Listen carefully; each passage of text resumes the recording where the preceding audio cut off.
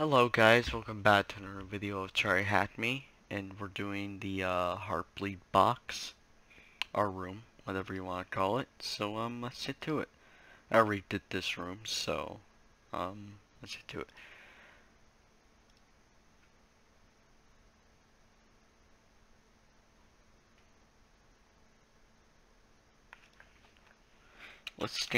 Let's first scan for vulnerability.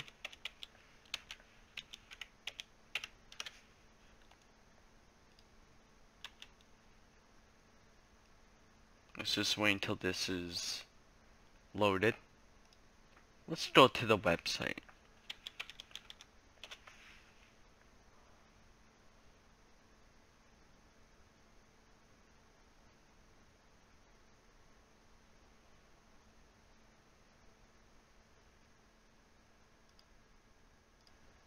Let's use HTTPS.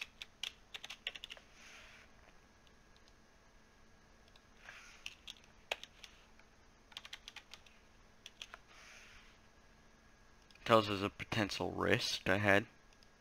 Accept the risk. And you'll see it gives us a little song. Little video. Well, I'm in a brain fart today. It gives us a music video. That's what I was gonna say. So let's get to it.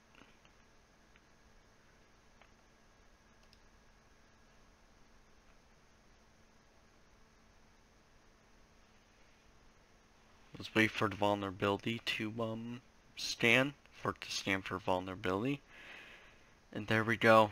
We got a bunch. We got two, but that's a lot.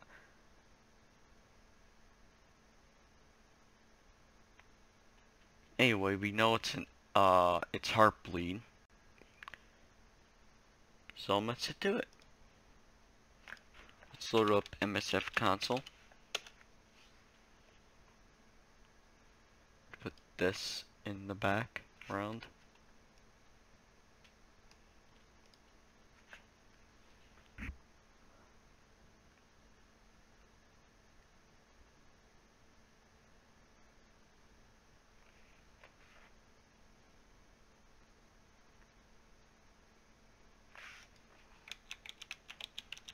Then we'll search HeartBleed. And you'll notice we have this. I have to initiate this first, right here, this. So to use 2. Then I'll do exploit. Then we'll run that in the background.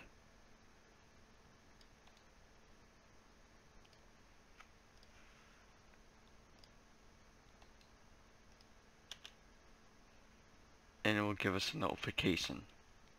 127.0.0.1 with the port connected. Let's put that in the background. Let's open MSF console again.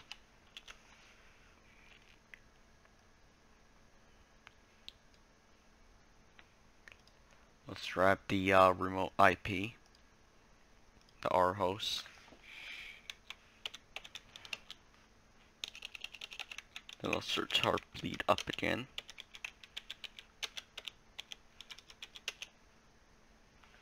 Then I'll use 1. I'll clear that. I'll set the R host. And I'll set verbose. Verbose for true. Then I'll go ahead and exploit it.